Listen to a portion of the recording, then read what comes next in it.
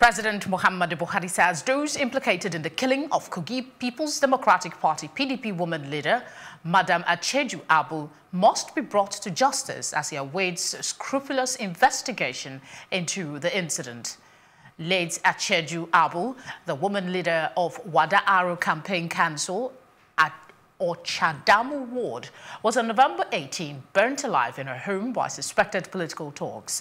The president, in a statement by his spokesman Femi Adesina in Abuja on Sunday, said whatever could spur anyone to take the life of another human being, particularly a woman, who was burnt to death in her home in the most gruesome manner. President Buhari charged all security agencies involved in the investigation to do a thorough and expeditious job on the matter so that justice could be served without fear or favor. He sympathized with the family of the deceased, vowing that the law would catch up with the malefactors and justice would be done. According to him, any descent to barbarism, as was visited on the PDP woman leader, has gone out of the realm of politics and is pure criminality and bestiality.